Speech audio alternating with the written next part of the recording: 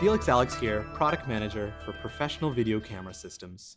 In this video, I will give you an overview of how to view and set the IP address of an AW Series Pro PTZ camera or controller.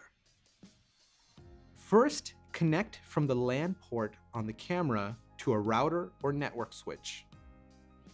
Be careful not to confuse the LAN port and the RS422 port because they do tend to look the same. I'll also need to connect a personal computer on that same network. Remember to use a PoE Plus or Power over Ethernet Plus rated switch if you'd like to power the cameras over that same Ethernet cable. I'll also connect a controller to this same switch. By default, the IP address for almost any AW Series PTZ camera is 192.168.0.10. You can check the IP address of the camera by one of two ways. The first way is right in the camera menu. The second way is using an easy-to-use software we call Easy IP Setup. If you're using a network switch without a router that uses DHCP or auto addressing, you'll need to set an IP address of your personal computer.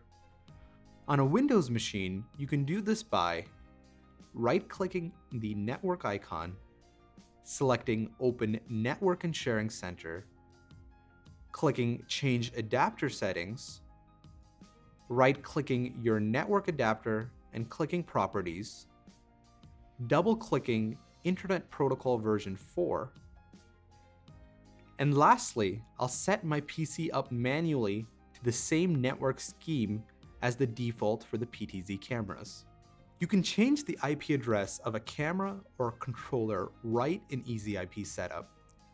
To change the IP address, first click the camera, then click Network Setup and fill out the appropriate fields. At minimum, you'll need to set the IP address, subnet mask, and gateway. If you're using a router, the current AW Series cameras do support DHCP for auto addressing.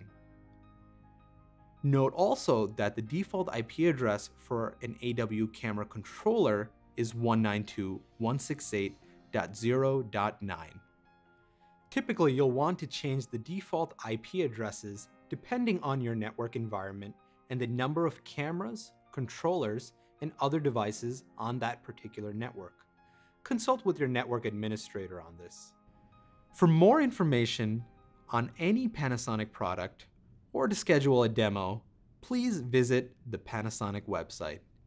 Thank you for watching. Panasonic.